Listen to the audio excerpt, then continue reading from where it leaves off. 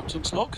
Well, 2nd of April, and despite surgery and more surgery to come, I'm out of the water.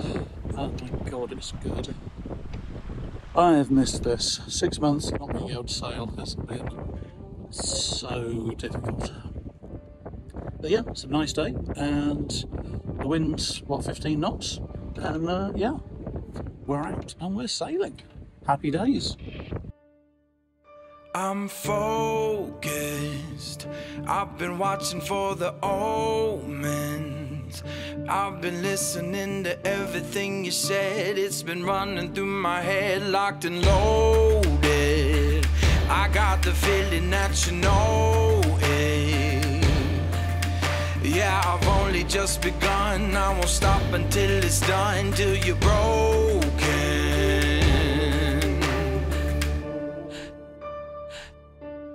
So you can see here I've got the Orca Pilot on my phone and on a £200 waterproof tablet, and I'm using it for navigation and to drive the autopilot. It's working really well as well. And you think for 400 quid for the Orca Pilot and another 200 quid for a cheap Orquitel tablet, it's doing really well. I'm wondering why I spent £4 on a Zeus, to be honest, but I suppose I needed that to drive the autopilot and everything else. Oh.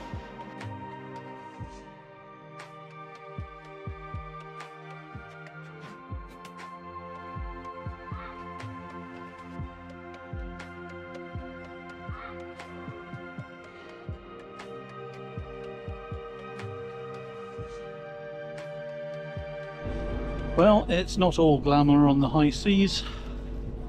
Lunch on the hoof. I've got some bread and I got some chicken.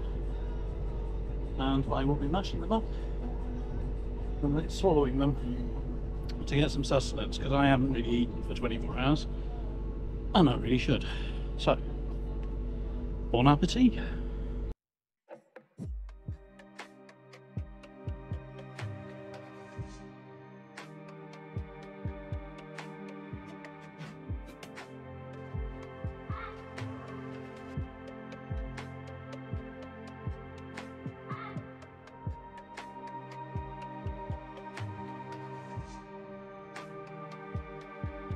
Another added bonus down below, and we have one of the iPads streaming to an Apple TV, so we can now down below see where we are, see what we're doing, see our heading, and yeah, just extra situational awareness. Something better than the little Zeus. Yes, that's right. Yeah, all very good.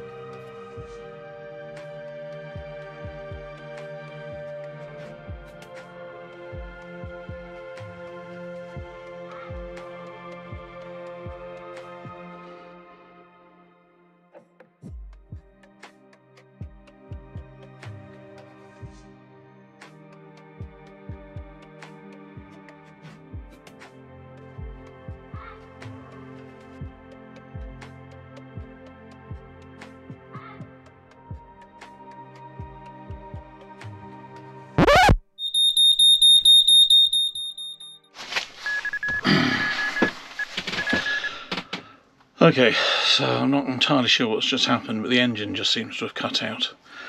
I put fuel in before leaving Gosport, and we've only had the engine running for 4 or 5 hours, so we shouldn't have run out of fuel. So I'm guessing maybe there's a blockage in the fuel pipe. That's great. Where are we? We're just off. Yeah, we're just off the coast of Swanage. Well, no, about Worship Matrathers or something. Anyway, yeah, so we're about 5-8 miles off the coast and heading towards St Albans Head. Wind's picking up, so anyway, let's go work out what's going on.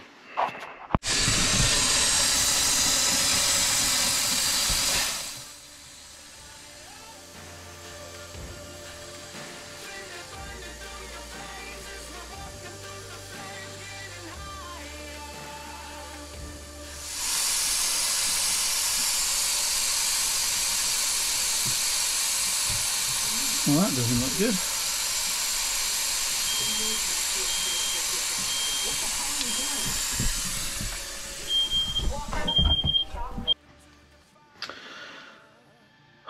Well, that was scary. Opened the engine bay to have a look, and was just greeted by, I thought it was smoke. I thought the engine was on fire. Turns out it was coolant. It's just lots of steam. Set the smoke alarms off, so I thought the engine was on fire. There's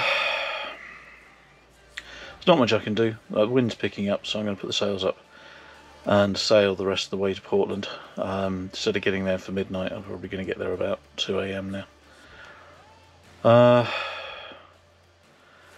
I guess what I'll have to do is sail into Portland Harbour, the outer harbour, drop the hook and get the marina to tow me in the morning, because yeah, I could try and sail on. It depends what the wind's like, whether I could sail into the marina or not. But yeah, that was scary. So I really did think the engine was on fire at one point. Grabbed a fire extinguisher, had another look, and all the steam had dissipated, but no point in trying to restart the engine, because with no coolant it'll just melt down or die or seize or whatever. So anyway, yeah. Sailing, love it. So onwards and upwards, and let's get to Portland. Yeah, let's get the sails up.